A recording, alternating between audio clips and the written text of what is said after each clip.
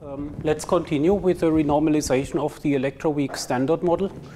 In the last lectures, we discussed the on-shell renormalization scheme and we gave the conditions, the so-called on-shell renormalization conditions, which fix the finite parts of the renormalization constants and even more importantly, which fix the physical meaning of the input parameters E, MW, MZ, and so on, and give us equations how we can compute the renormalization constants in terms of loop Feynman diagrams.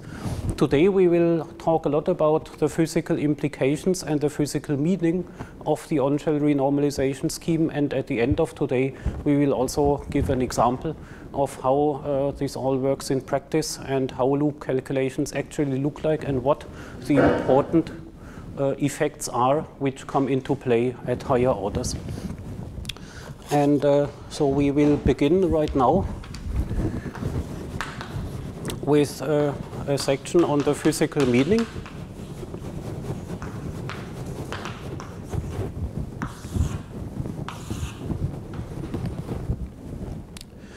And the physical meaning derives from our on-shell renormalization scheme, which provides the definitions of the parameters, but we need to augment our on-shell conditions by Slavnov-Taylor or Watt identities, because without them we cannot understand the physical implications. And that is similar to QED, but as always the structure is quite a bit more complicated, but let us work through it. And the first item is the obvious one, which you know from QED as well, namely the masslessness of the photon.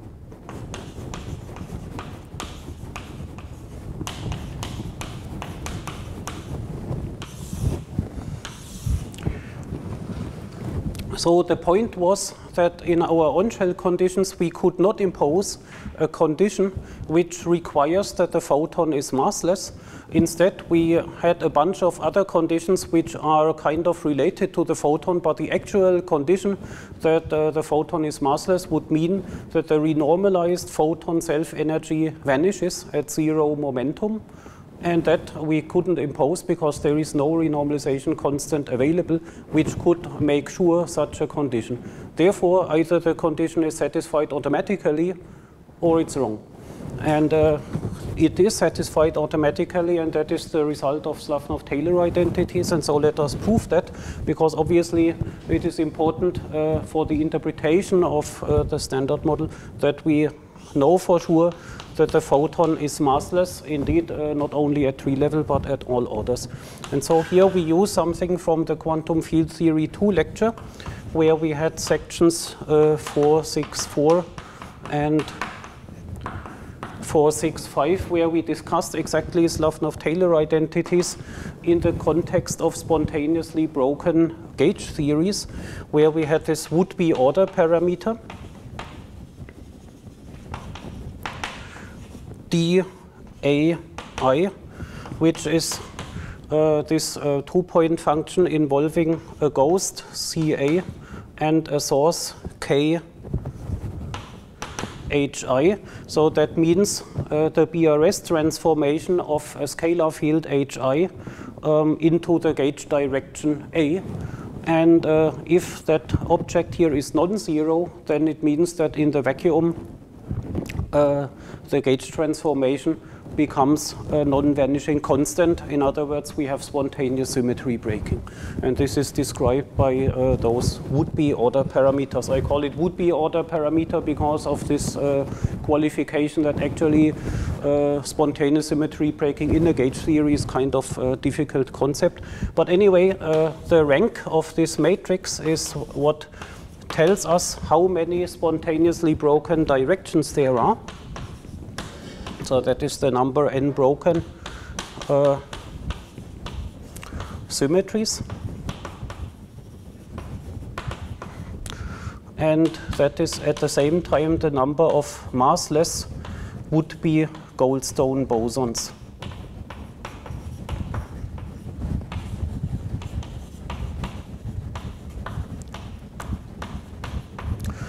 And they are truly massless before we have gauge fixing, but in the context of gauge fixing, the gauge fixing might provide a mass, but we saw in the lecture a precise way how we can disentangle the would-be masslessness of those would-be Goldstone bosons from the effects of the gauge fixing, because we couple the gauge fixing to this auxiliary field B, and so then we could truly speak of massless scalar states. And so that is equal to this number, and it is of course also equal to the number of massive vector bosons.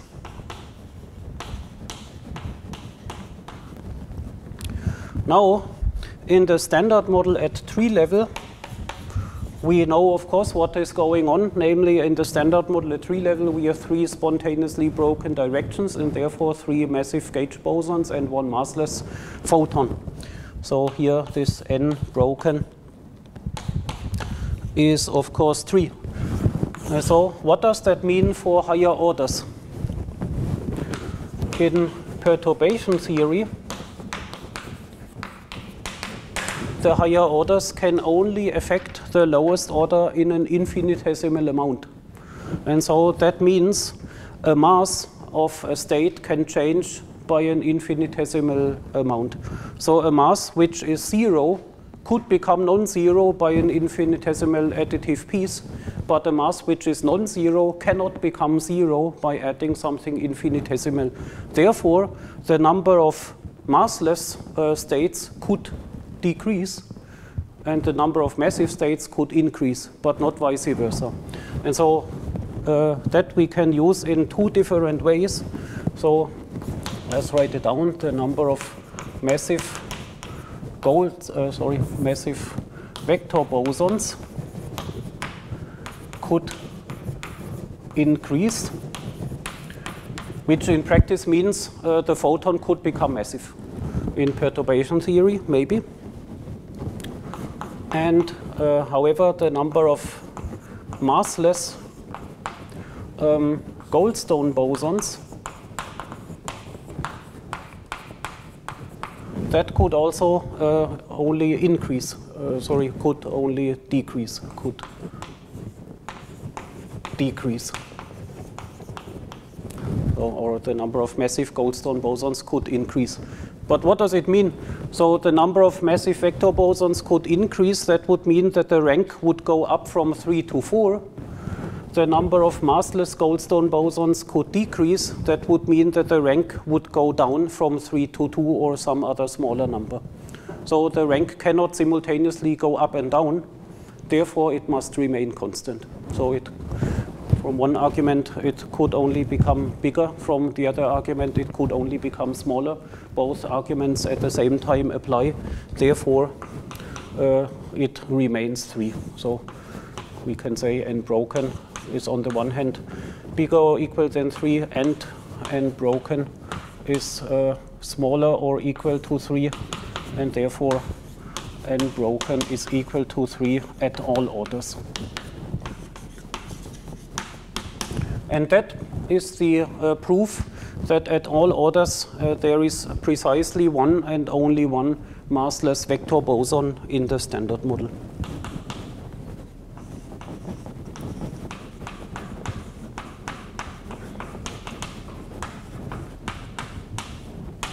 Which by definition is then of course the photon.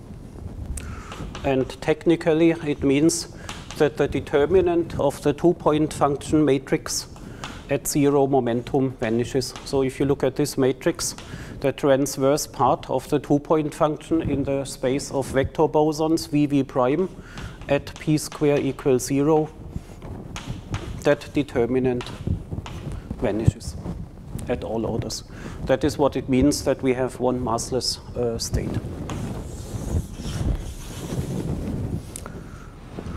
Okay, that's it. That is the proof that at all orders the photon is indeed massless, and the photon is defined as the massless direction in this matrix. And let me just add that you can do a similar argument for the unphysical ghosts. Using the ghost, let's say, a 2-point function matrix. that also the determinant of this matrix CA, C bar B at p square equals 0, that determinant also vanishes at all orders, and so there is at all orders one massless ghost.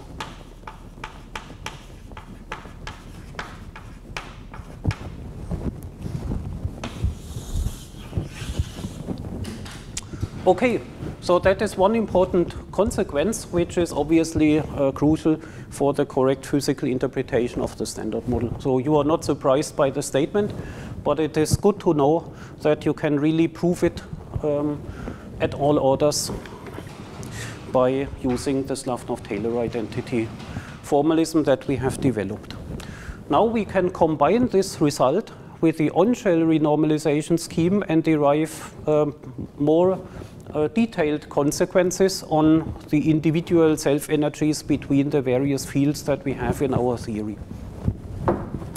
So that means we go to the interpretation of the on-shell conditions.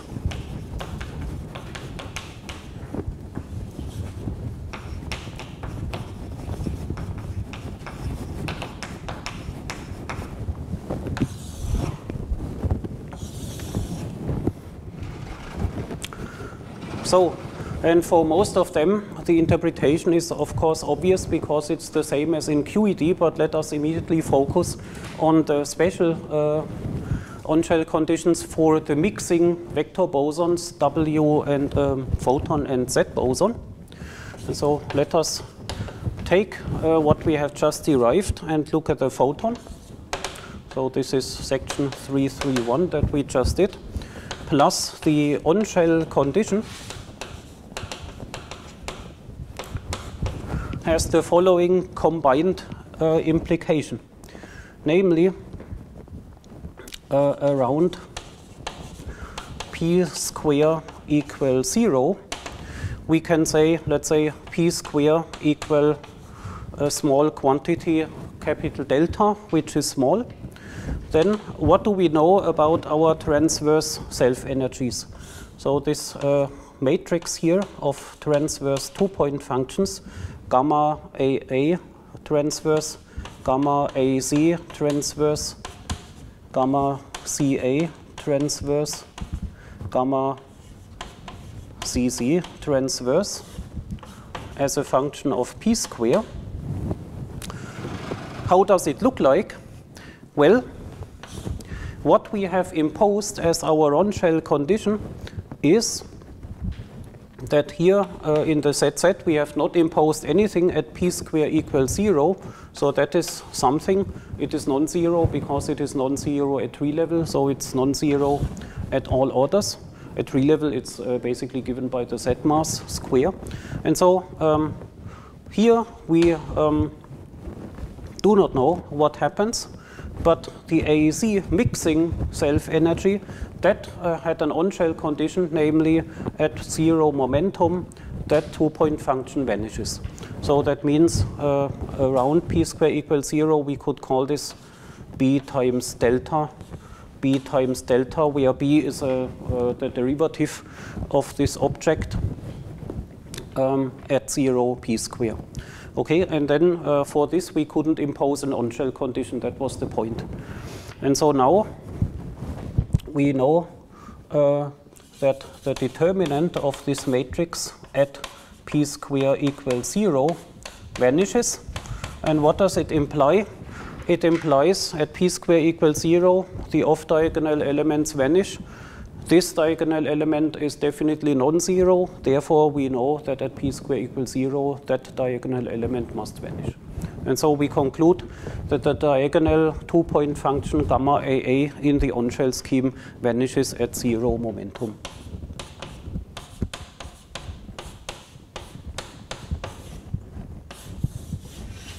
So that is now true in the on-shell scheme.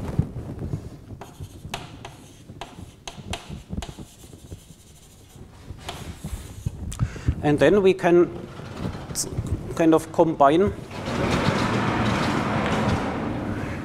all on-shell conditions that we have in terms of this matrix, just to get a visualization maybe. This matrix here, gamma AA, gamma AC, gamma CA, gamma CC, transverse.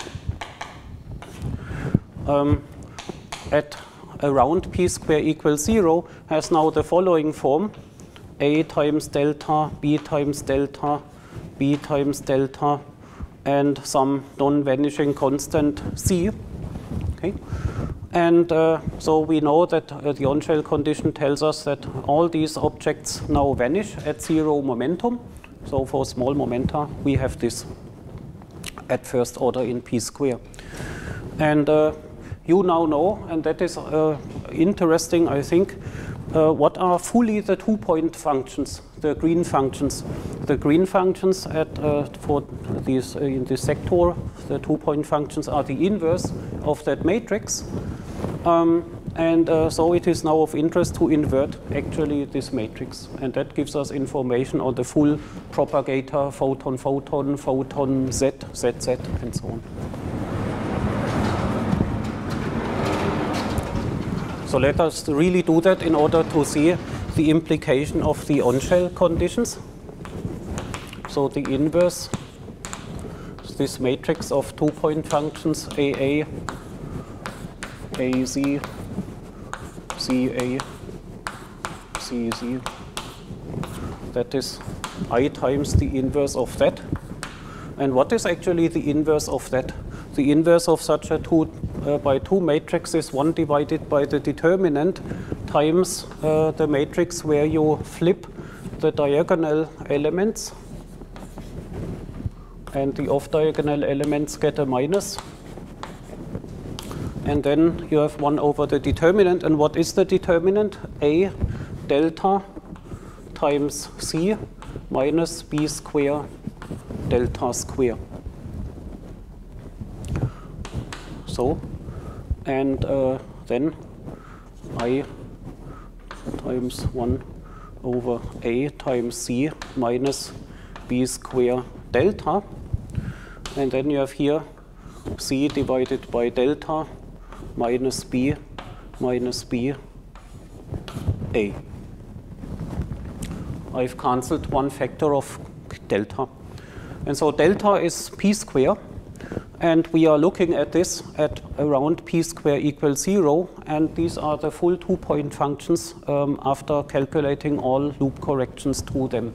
So that includes tree-level plus all higher order Feynman diagrams, including renormalization. And so what do you see? Here is the photon propagator, the full propagator including loops. And how does it behave? It behaves like I times C divided by A times C. So it first of all has a pole 1 over delta, 1 over p square.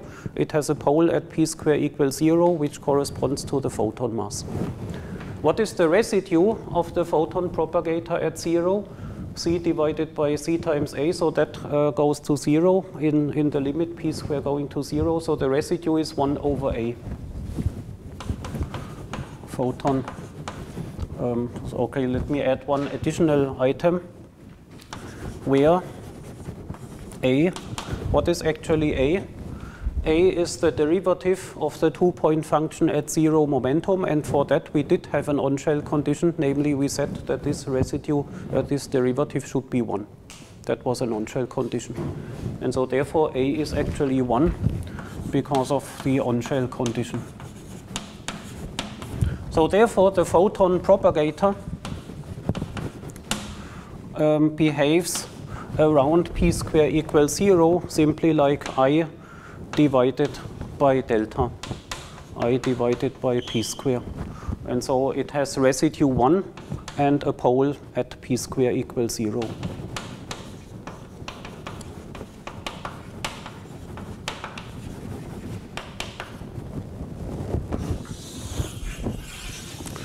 So, and therefore you see that the on-shell renormalization condition really completely fulfills all these simple criteria that we would like to have. So the photon propagator behaves exactly like at tree level at all orders. So that is a very powerful statement, and it means, first of all, the masslessness of the photon is now manifested in this way in terms of the pole, and for actual calculations where we need this LSC reduction formalism to calculate the S matrix, where we would need the residue as a wave function renormalization, the residue is 1, so therefore this wave function renormalization drops out, or it's 1. Therefore, doesn't have to be separately calculated, which makes it more practical. So that is the thing. You see also some other interesting things which you might memorize. So these off-diagonal 1pi green functions, they vanish at 0 momentum. That was the on-shell condition. However, the mixing propagators AC, they do not really vanish. However, they don't have a pole. It's just they don't have a pole, but they actually do not go to 0 at p square equals 0. So that is maybe something where one might get confused. And the Z propagator at p square equals 0 has no pole. So there is, this is what we call unmixing. So there is, the mixing basically goes to 0. So we have in the system only this 2-point function has a pole at the photon mass, and all the other 3, they are non-zero, but they do not have a pole at the photon mass. So that is very nice. And of course, at the Z mass, exactly the opposite is valid. So let's not go through the calculation, but it is obvious that exactly the opposite renormalization conditions now hold. There, the matrix has the form, let's say, C times B times delta, B times delta, and here A times delta, and again A is equal to 1. So then the Z propagator behaves like 1 divided by p square minus mz square around the Z mass pole, and therefore we have a pole at p square equal mz square, and again the residue is equal to 1. And again you would have mixing propagators which are non-zero, but which do not have a pole. So this first of all gives us full control over those 2-point functions, which are of course extremely important building blocks of the theory. It makes clear how we can calculate scatterings involving those particles, and it also fixes the interpretation of the field operators. Field operators A mu, Z mu directly correspond to the corresponding particles.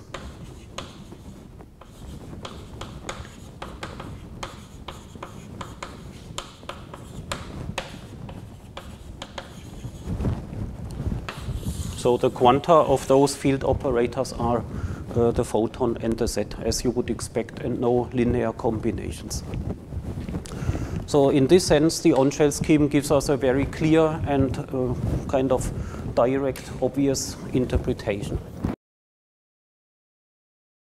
So this is the most important and most, let's say, interesting, non-obvious part.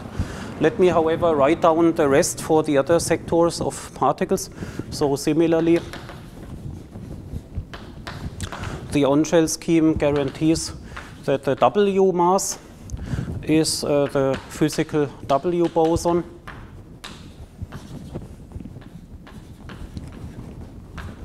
The residue of the W propagator is 1. And the same is also true for the fermions.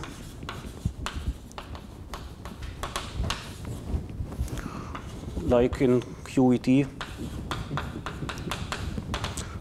the masses MF correspond to the physical pole masses of the particles. All the residues of the propagators are equal to 1.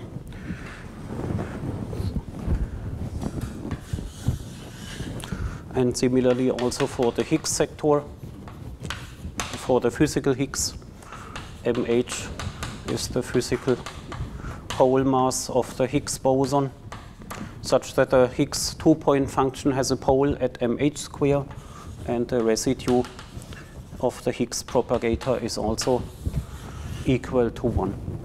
So that we can say in all cases that the field operators correspond directly to the particles in the obvious way, just like at tree level.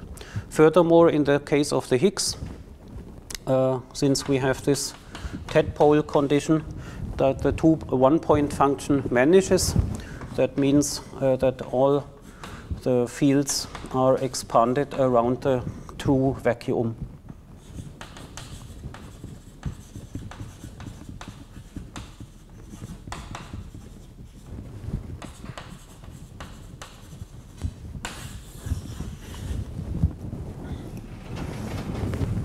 So I refer to our quantum field theory 2 lecture at this point here, so I have a reference.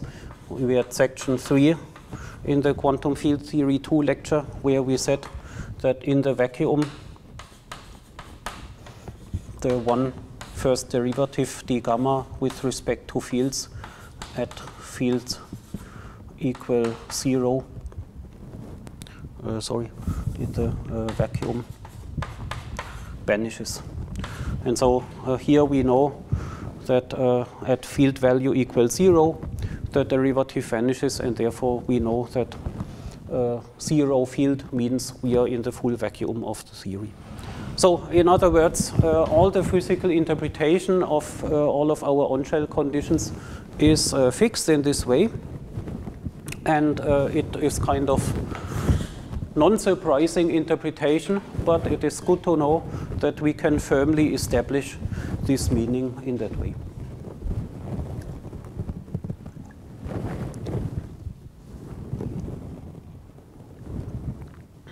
Any questions so far? Because now we have dealt with basically all renormalization conditions except for one, and the remaining renormalization condition is the one for the charge, where we already said that this is a little bit complicated, and I dropped Watt identity from which we derived simplification of the renormalization conditions. And that Watt identity is non-obvious. And I told you that its derivation is way more difficult than in QED. And so for the rest of the lecture, we will discuss this charge renormalization problem, which is also a very interesting problem, both for the solid physical interpretation of the standard model, but also from the point of view of understanding how you can use Slavnov-Taylor identities and related tricks in order to get a grasp on such theories like the standard model. Okay, no questions. Then let us go on.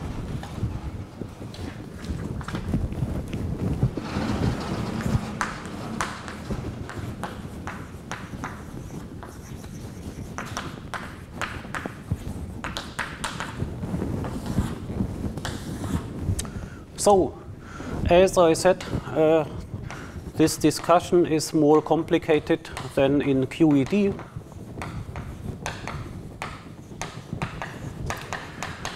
And what happened actually in QED, if you remember? In QED, we used a quite simple Watt identity, which was discussed by some of you also yesterday in the seminar.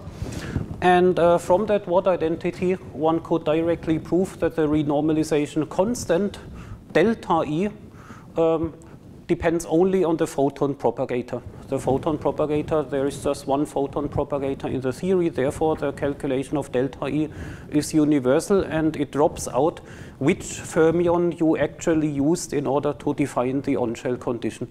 Electron, muon, tau, whatever you want, in the end the delta E result is always the same. And that implies charge universality in the sense that if you fix an on-shell condition for one fermion, automatically on-shell conditions for all fermions are simultaneously satisfied. In that sense, charge is universal.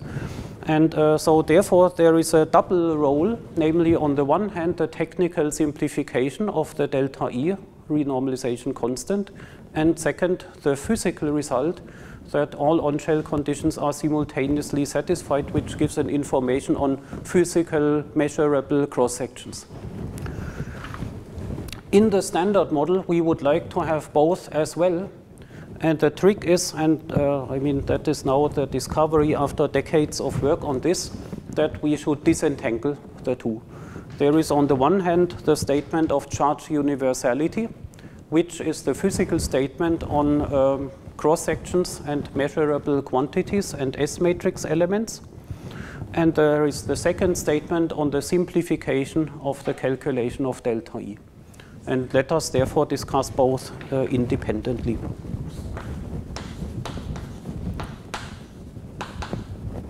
So separate delta E from charge universality. So that means we will first focus on this charge universality, which is the more physical statement. And in that context, we will not really discuss the renormalization constant. And once we have completed that discussion, we can figure out information on the calculation of delta E. Let me therefore give you the physical statement that we want to focus on. So the physical statement is the following. You look at an effective interaction.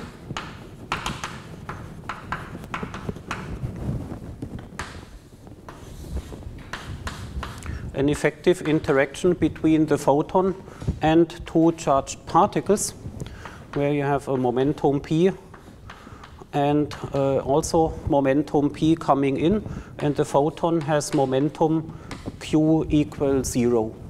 So it's a cross or scattering or interaction in general between a low energy or long wavelength photon and a particle which doesn't change its momentum. So it's a scattering in the classical limit. And so this here should be a charged on-shell particle.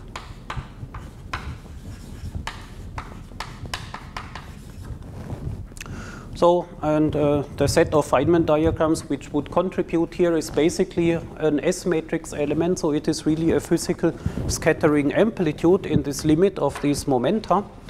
And so it is something that can be measured, and the statement is that this is equal to the tree-level result for all charged particles. The tree-level result is given essentially by the universal charge E times the Q of the respective particle. So, and here this E is this universal electric charge, which is of course the renormalized parameter E in our on-shell renormalization scheme, but in outside of the on-shell scheme there would be some additional factor here, but that would be the universal charge unit, and that is the quantum number which is prescribed at tree level, which is given by T3 plus the hypercharge of the respective particle. So this is the statement. And so therefore, if you prescribe at tree level what your hypercharge is and what your isospin is, then you know up to the unit of charge exactly how these particles interact with the photon. So particles with the same quantum number Q have exactly the same interaction strength with the photon. And so that covers in particular electron and muon. At tree level, you know, they have the same Q, namely Q is -1. And so then, of course, it's a very non-trivial statement that an on-shell electron and an on-shell muon have exactly the same interaction strength with the photon at this, in this low energy limit. But that is exactly the statement. So even though it's not directly covered by our proof per se, but it's also kind of clear that that would even cover the proton. So the proton is a bound state, but it has also electric charge Q equal to +1. And then again, its interaction strength with the photon at low energy would follow the same line, and therefore it also has exactly the same interaction strength with the photon as the electron or positron, which means that atoms are exactly electrically neutral, which is obviously a very non-trivial but also very well tested physical statement.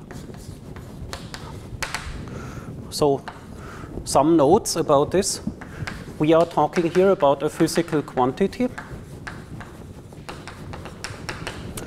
Therefore, the statement is independent of the gauge fixing.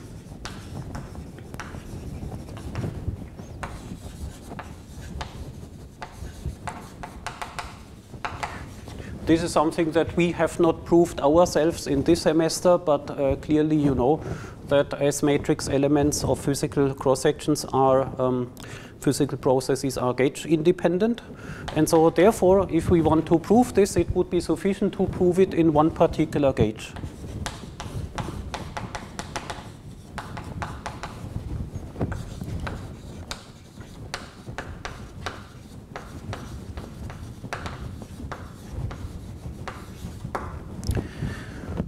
The second note is, since the physics also does not depend on the renormalization scheme, only the relationships between observables and input parameters, that depends on the renormalization scheme.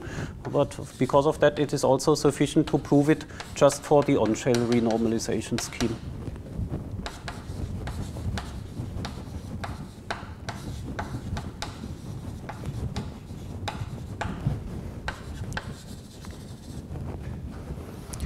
And in this way, we do not have these external wave function renormalizations from LSC reduction.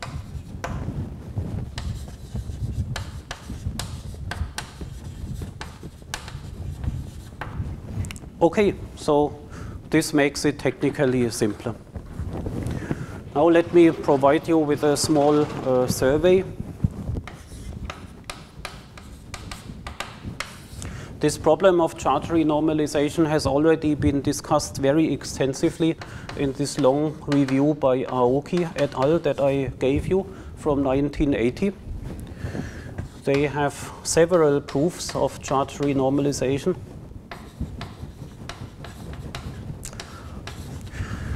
They all call it proof of charge universality, but actually all the different proofs which they give, and they give at least 3 or 4, have slightly different statements, and only one of them covers really exactly this situation. So of simpler or related statements.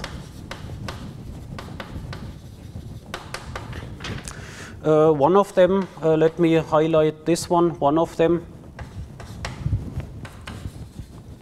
is also similar to an argument by Weinberg, which is often discussed these days, which you find in Weinberg's textbook and also in the book by Schwarz now, to Weinberg's argument. See in his section 13.1, where he basically shows from infrared divergences and from Lorentz invariance of general amplitudes involving external photons that there must be something like photon couples only to something like electric charge. And this can be used also to derive some sort of charge universality, however not exactly this one that we want here. But anyway, it is interesting to see this connection also. And then they give a proof in Landau gauge for the statement that we actually want. Then in these various papers and books by Denner et al., they also give this proof in Landau gauge, and the formulation that they give is a little bit closer to what we do in the lecture. However, it follows the same line of thought. Let's say maybe a modern presentation.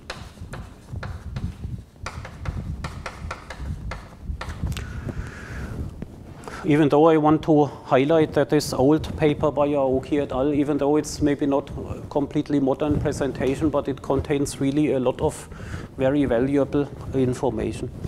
And then by Denner et al., in particular Denner plus Dittmeier,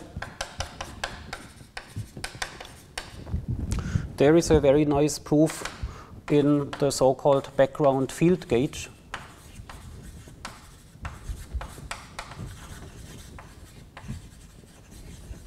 Which is arguably even more elegant than the one in Landau gauge, because it most closely mimics the proof in QED.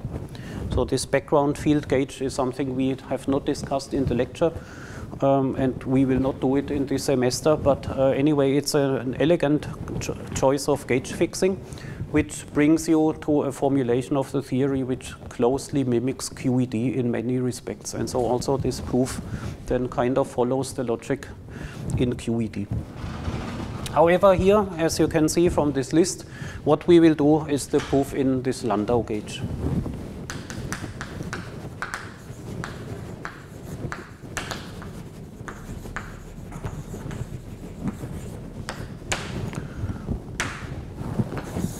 So that fixes what we want to do, and therefore we now need to talk a little bit about Landau gauge. And for that, maybe let me clean the blackboard.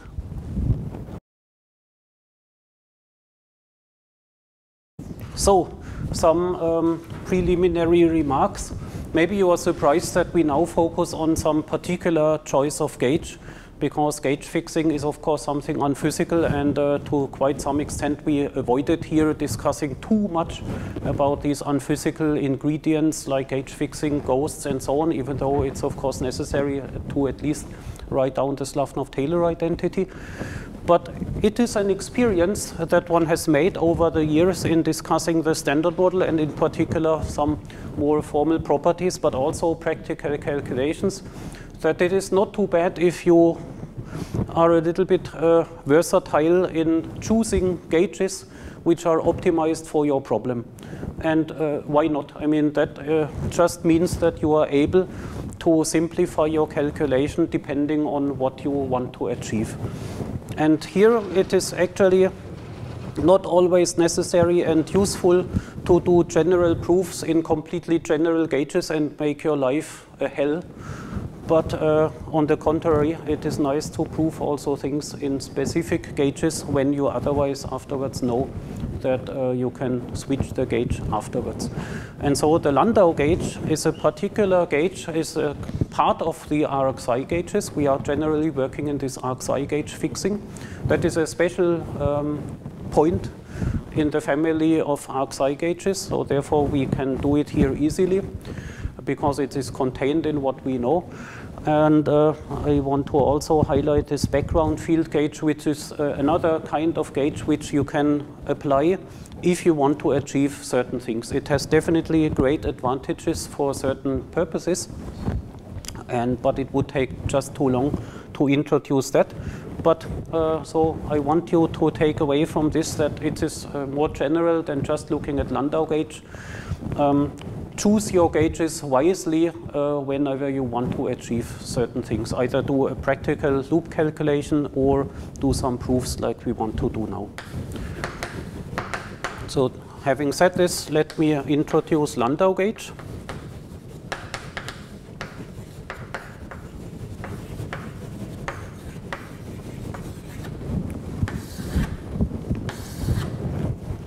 Landau gauge is simply defined by setting psi equals 0. So and we have psi and zeta gauge fixing parameters. They are now set to 0, and let me in this way write down fully the gauge fixing and ghost terms for this case. So for this case, our gauge fixing and ghost term in total are always the total BRST variation of something, namely anti-ghost C bar times a gauge fixing functional. And previously it was always something like this, psi over 2 b plus some other functional f. And now the xi over 2 times b term is not here, but instead we simply put the gauge fixing term like this, d mu a mu. That's all. That is Landau gauge. Okay? And so that is the ordinary gauge fixing functional. And in the standard model, we would have here plus mass times Goldstone boson, but the mass times Goldstone boson is multiplied by zeta, therefore this is now also absent. So that is as simple as this. So this is really a super simple gauge fixing term. And what results if we work it out? So first of all, we get from here BA times DAA, okay, just this term with the auxiliary field, minus C bar A times d mu BRS transformation of SA mu. And here, of course, I write it in a generic way with gauge group indices A, and that runs over the 4 gauge bosons that we have in our standard model.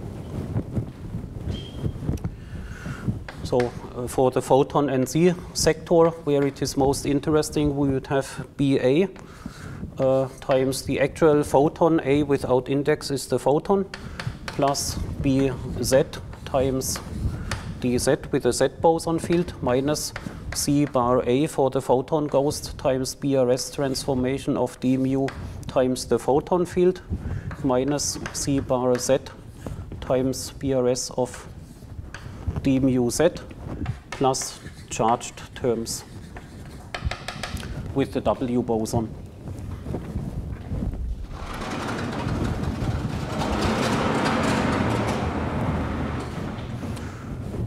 Now, ordinarily, when you have such a gauge fixing term with B fields, you would then say eliminate the B fields in terms of their equation of motion. Now the equation of motion for B doesn't contain B.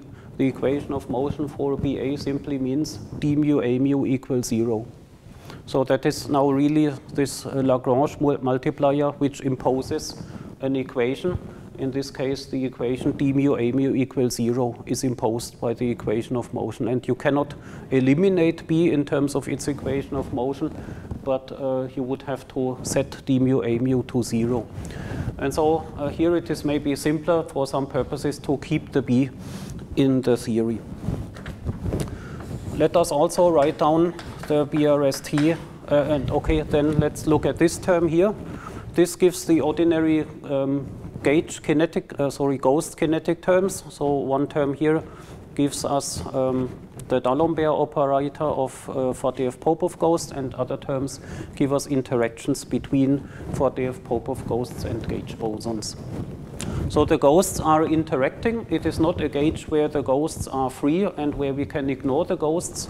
We have non-trivial ghost interactions, but they are way simpler than ordinarily, because ordinarily in the arc-psi gauge we have also ghost interactions with Higgs bosons, which depend on the masses mw, mz times gauge parameter, and here it is really much simpler than this. So let us also write down the Lagrangian involving the BRST sources, which are those ones here, K A mu times BRS transformation of A mu plus K Z mu BRS transformation of Z mu, plus then also there is this for the Goldstone boson, Kg plus BRS transformation of the Goldstone boson plus all the other ones. And why do I highlight this one? I highlight this one because the BRS transformation of the Goldstone boson is the gauge transformation of the Goldstone. The Goldstone transforms into the vacuum expectation value of the Higgs. That is the point of a Goldstone boson. So this involves in particular the term vacuum expectation value plus Higgs times the Z boson for Faddeev-Popov ghost. So that is the sign of spontaneous symmetry breaking. Then gamma classical, as usual, denotes the classical action, the integral over the classical Lagrangian. Now, let us write down some special feature of Landau gauge.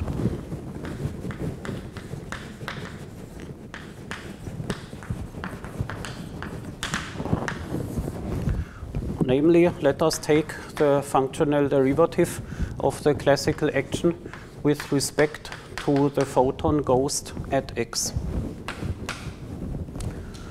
So if we do that, then the point is that this is almost linear in the quantum fields.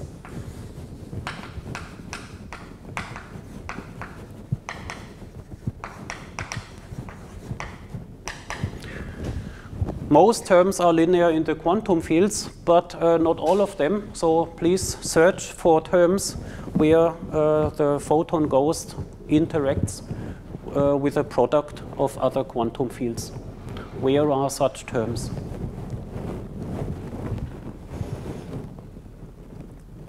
Or where are linear terms, by the way? Where are linear terms and where are nonlinear terms? So here there appears, for example, the ghost. Here the ghost appears. Here everywhere there are ghosts. And where are the linear terms and where are nonlinear terms?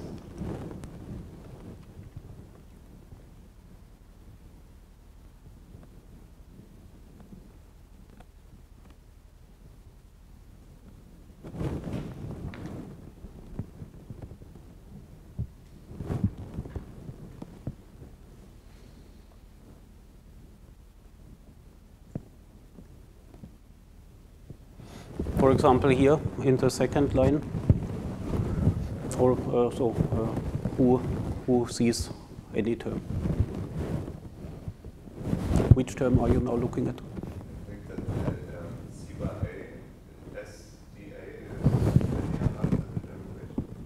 Because this S d mu A gives this C bar. Gives a C, but the double.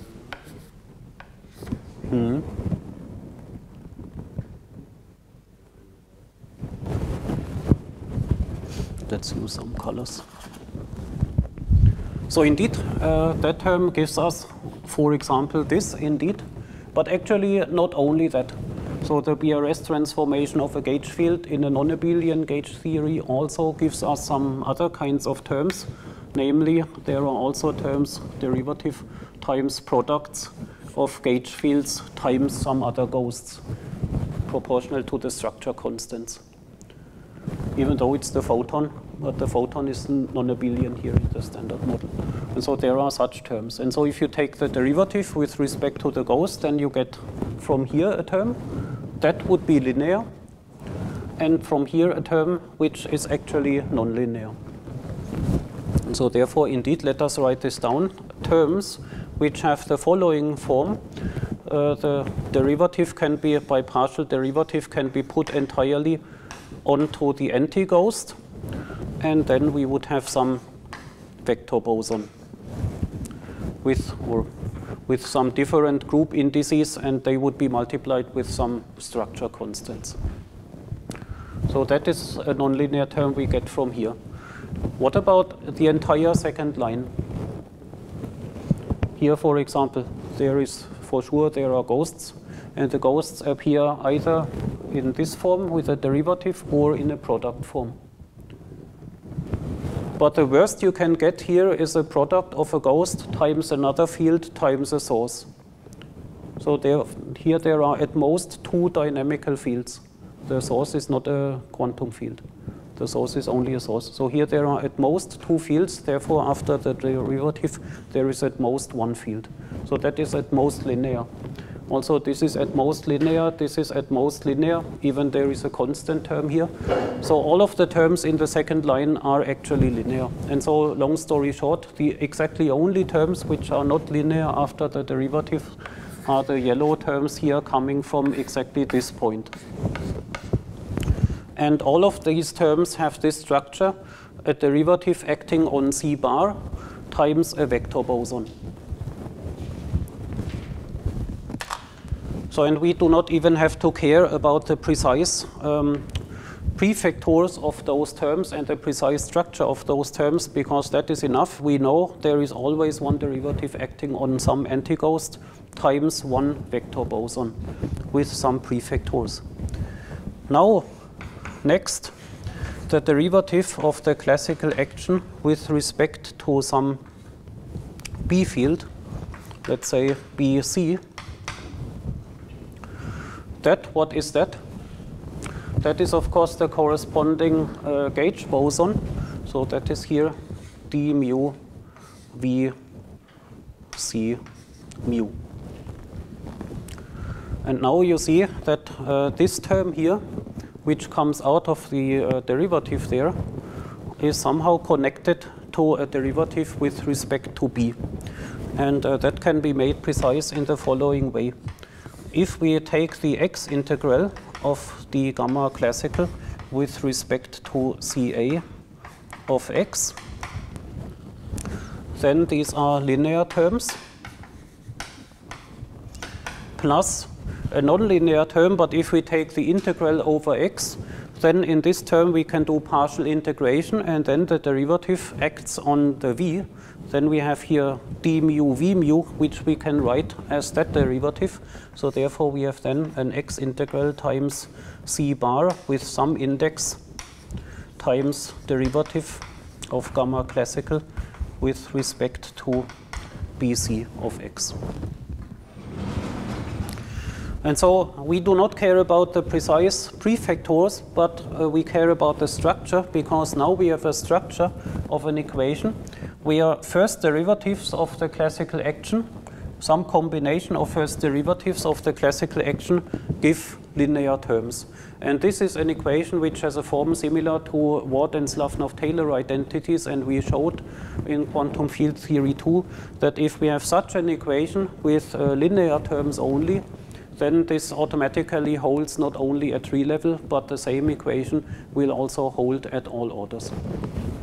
And that would be different if we had nonlinear terms here. Then we would get expectation values of products of fields. But here, this same equation will automatically remain valid also at higher orders. So if such an equation holds at tree level,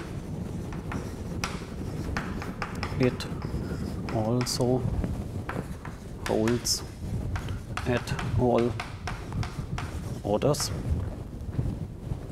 So small qualification here, unless, for example, one might add counter terms which destroy the equation. So nobody can stop you in principle from adding at one loop level suddenly a counter term which just messes up the equation.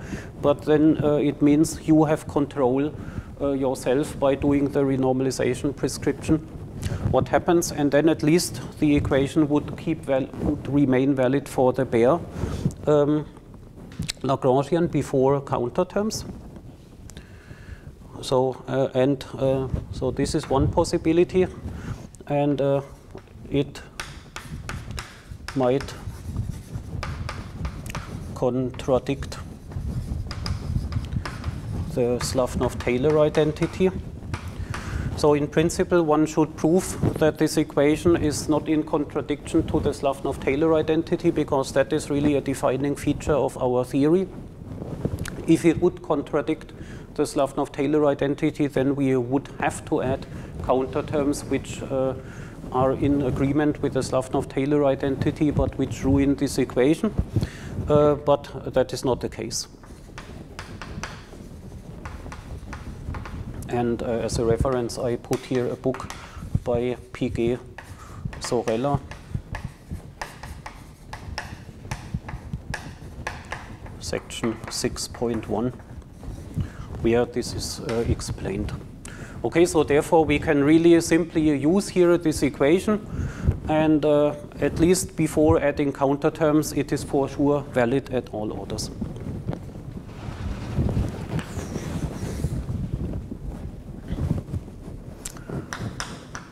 So therefore we know the following. This equation at all orders gamma derivative with respect to Ca of x is equal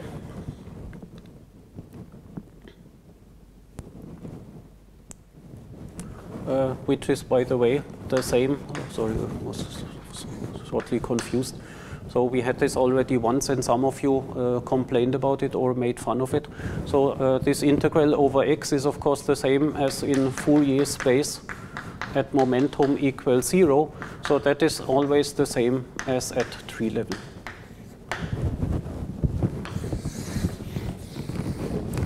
So, and actually, we can even drop those terms here because anyway, the derivative with respect to b on its own has already the same property. Therefore, this also remains always equal to tree level. And so, therefore, we can simply say the first derivative at 0 momentum with respect to a ghost remains tree level at all orders. And so, what it means in simpler terms is if you have a ghost with 0 momentum, it does not appear in loops. There are no loop diagrams connected to a ghost at 0 momentum. So the ghost only interacts in loops at non-zero momentum.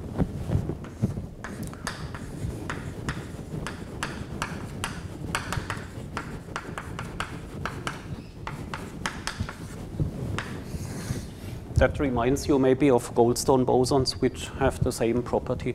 And by the way, I used here Ca to be concrete, but the same is true also for the Z boson ghost.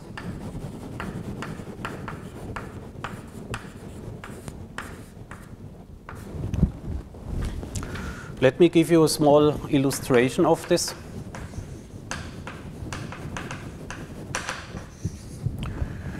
Where you also see the special property of the Landau gauge or maybe more explicitly. So let us imagine a loop diagram with a Faddeev-Popov ghost. So here there is a Faddeev-Popov ghost coming in, Ca, with momentum equal to 0. Then, as you see from this, the precisely only Feynman rule that a ghost has, which is an interaction, is that the ghost emits a vector boson. This is the Feynman rule coming from this term in the Lagrangian here, which is the standard Faddeev-Popov ghost interaction in a non-abelian gauge theory. So this is the only thing that the ghost can do, and if you now want to have a non-trivial loop, then this vector boson must be part of the loop diagram. If it's external, then you have not one pi Feynman diagram. So that must be here in some loop. Okay, so if this is in some loop, then there must be a loop momentum associated with this vector boson and with that ghost line here as well. Since we have here momentum equals 0, we must have here a loop momentum k, which flows in some direction, and here the same momentum k as well, which flows in some direction. Then, what is the Feynman rule of this vertex? As you know, hopefully, the Feynman rule of such a ghost-ghost vector boson vertex is proportional to the anti-ghost momentum. So this Feynman rule is proportional, let me draw it here. So this Feynman rule here is proportional to k mu, to the anti-ghost momentum. But what is the value of the vector boson propagator?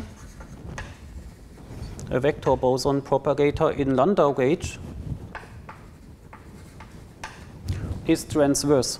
Xi equals 0, so we always had this additional term in the propagators like 1 minus xi. So now for xi equals 0, the propagator is simply transverse, which means this.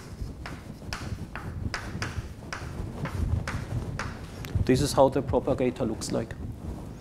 So what happens if you hit a transverse propagator with the momentum? You get 0. That is the simple point.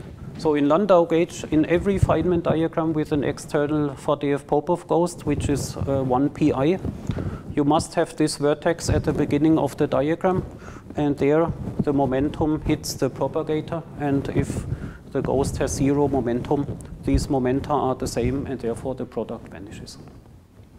And that is the reason why all loop diagrams with zero momentum for the Popov ghosts vanish in Landau gauge.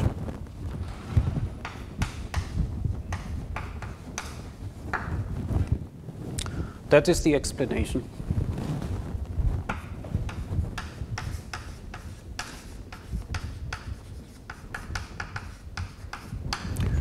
And the previous proof, or this statement here with this all-order equation, that would become invalid outside of Landau gauge, because outside of Landau gauge, this d gamma derivative with respect to B gives something else, and therefore you cannot write the nonlinear terms as a derivative with respect to B, and therefore there is no such equation valid outside of Landau gauge.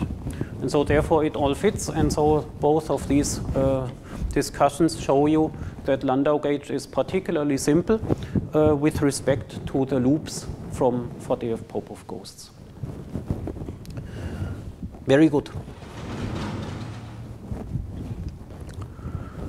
Now,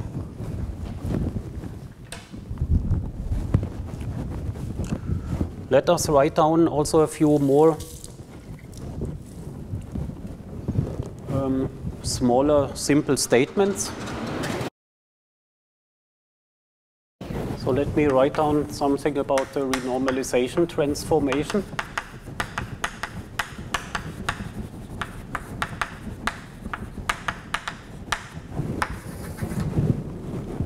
So in general, we have the following. So photon Z goes to square root of this Z matrix, 2 by 2 matrix A to Z, and the B fields, they transform in the opposite way with the inverse Z factor matrix to the -1. Also the anti-ghosts, they transform like the B fields.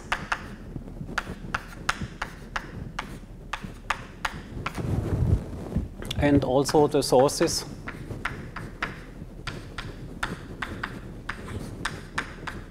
they also transform like the B fields, such that the gauge fixing term overall does not renormalize, and the product of source times field also does not renormalize.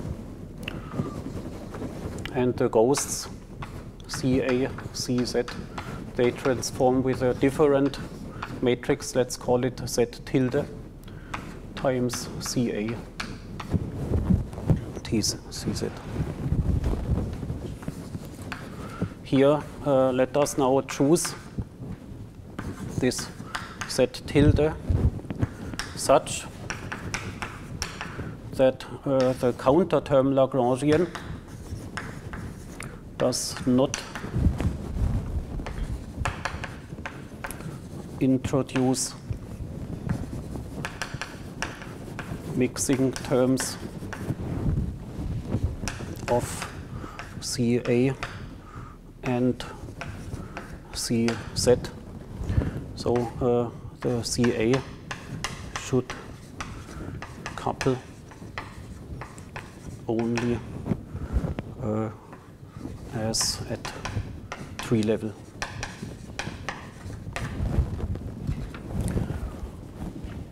For example, if we would, let's say, calculate in terms of unrenormalized CA and CZ, that would be satisfied. Otherwise, you should choose this Z tilde matrix accordingly, and then we will draw our consequences on charge universality. So, the relevant green functions are the following.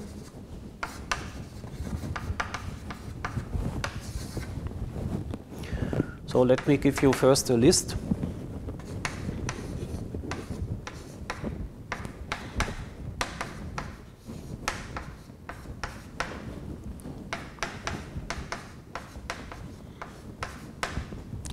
So these are green functions involving different sources for BRS transformations and for Faddeev-Popov ghost.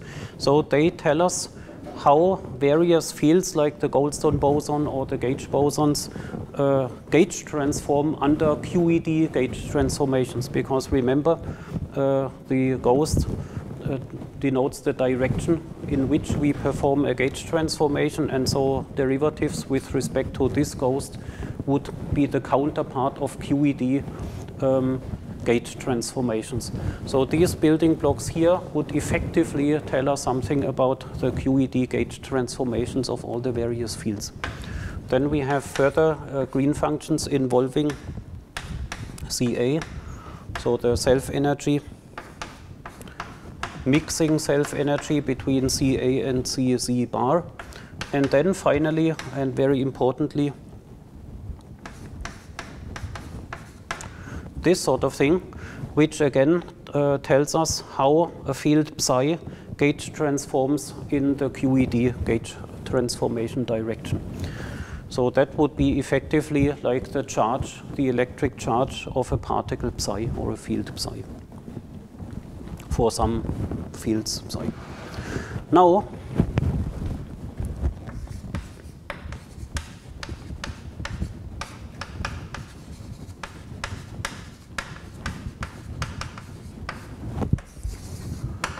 let me, oh, sorry, I was confused about the time. So we still have a little bit of time. Let us write down some conclusions and consequences of this all-order equation together with that small assumption here, which I formulated in a little bit vague terms, but now it becomes precise. Namely,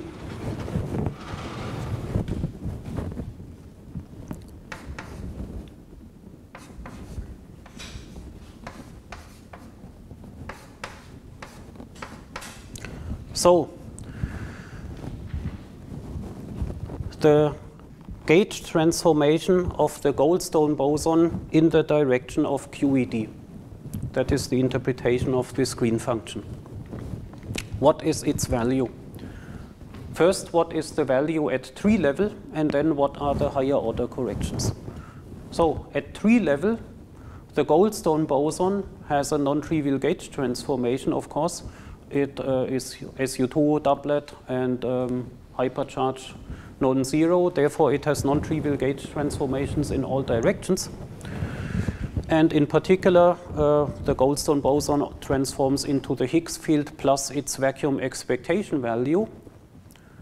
But what does the Goldstone boson, the neutral Goldstone boson, do if you do an electromagnetic U1 electromagnetic gauge transformation? It doesn't do anything because it's electrically neutral.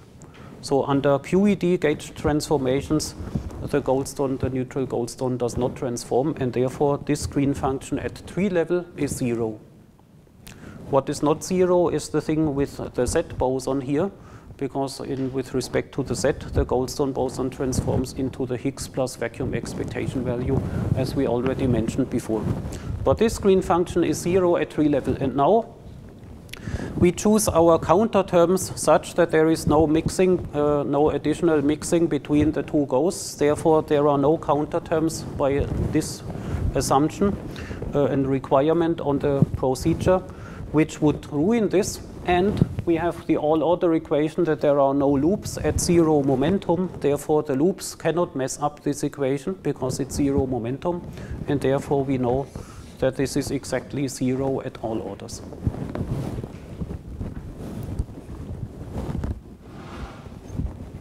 Similarly, our ghost self-energies, they are of course 0.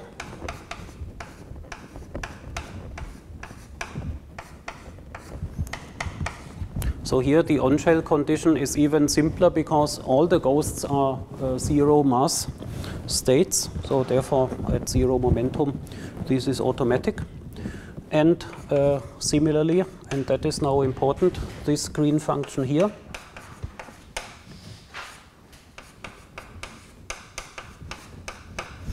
If we have this 3-point function, which basically means BRS transformation of some fermion psi into QED direction and itself, so that basically corresponds to the electric charge of that fermion.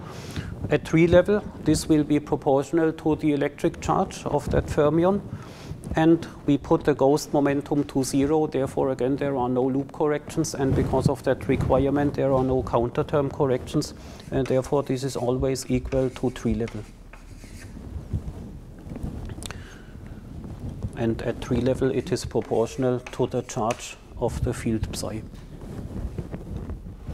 times E. So this is what we can use.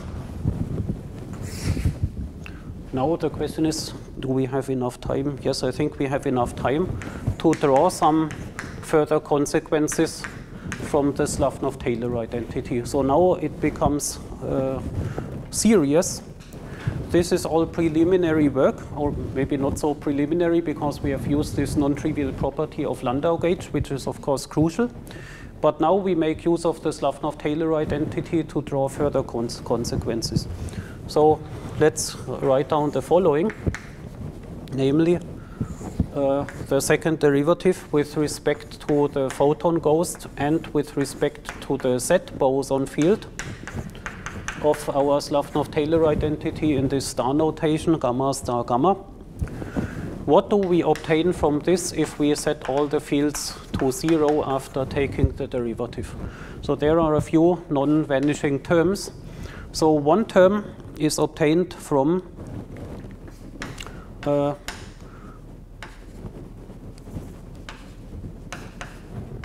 this here. Remember that each term in this star notation has a structure. One gamma has a derivative with respect to a source. The other gamma has a derivative with respect to the corresponding field. So in this, there would be this combination, two derivatives of gamma with respect to those two objects. And now we apply these two additional derivatives, and we can distribute them like this. Then we get two green functions which make sense in terms of ghost number conservation and Lorentz invariance. So here we have a ordinary gauge boson self-energy, and here we have something like over there, namely BRS transformation of the photon goes into the photon ghost. Plus other terms, so there is something similar with the Z. Okay. And then we distribute the additional derivatives like this, and then we have here the Z boson self-energy, and here this green function with source and Faddeev-Popov ghost. What else do we have? Anything else? Yes, indeed. In the standard model, we have something else, namely, and we should never forget about that, the gauge bosons can mix with the Goldstone bosons. And so there is now also this term where we get, let's say, derivative with respect to the Goldstone boson and the source of the Goldstone boson, and then we can distribute the derivatives like this.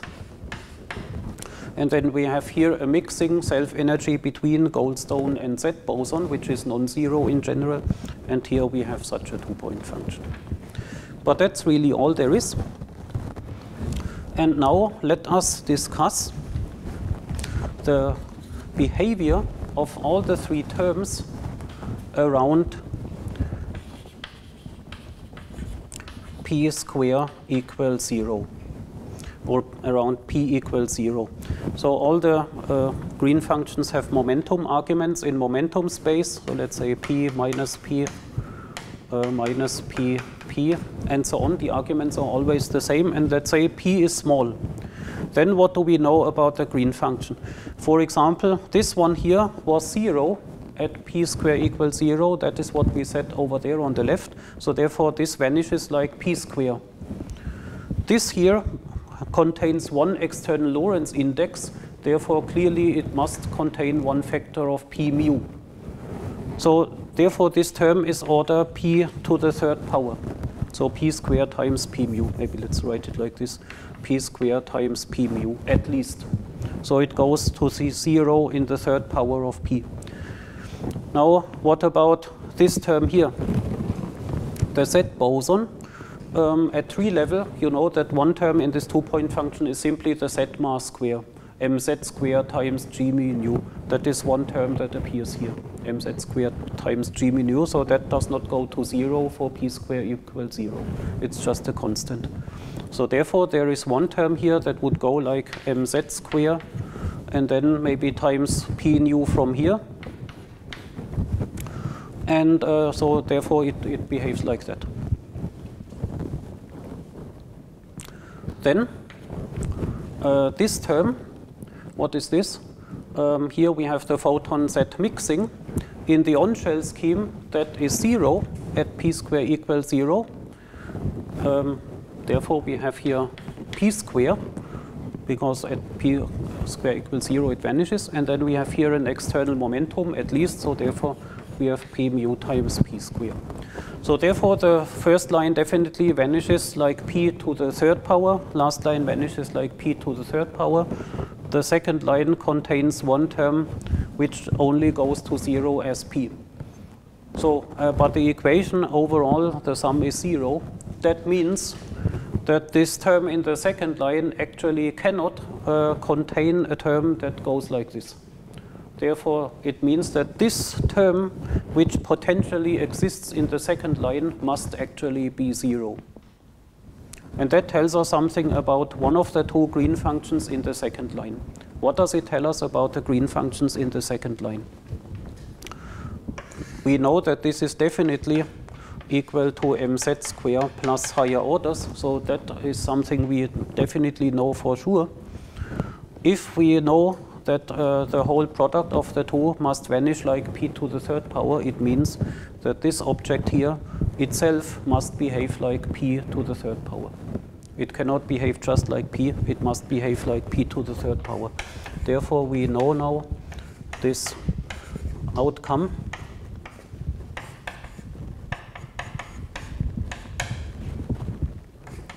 So it first of all can be written like this.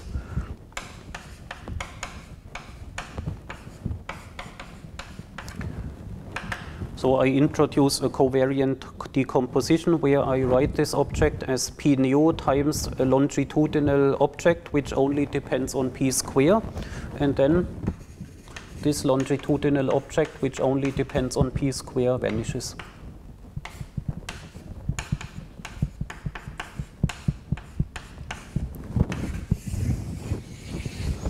So this is what we learn from the Slavnov-Taylor identity. So this object here vanishes at 0 momentum. And this object corresponds somehow to a mixing between the photon and Z sector. So in a certain sense, this particular kind of mixing, which is difficult to interpret, but anyway it is 0. So it's a technical expression of the absence of mixing between the photon and Z in one particular type of green functions. And that is an ingredient that we have to use in our proof of charge universality. So I think time is up for the morning. Yes, so okay, we have also actually achieved what I wanted to achieve. Time is up for the morning, and in the afternoon we will go on and we will use exactly what is written here, in particular this one, to prove charge universality in Landau gauge. And then we have an important physics statement. Afterwards, we will go on to the other aspect of charge renormalization, where we discuss the simplification on the delta E renormalization constant. And then we will do some physics applications, and that is then the end of the semester. Okay, so see you in the afternoon.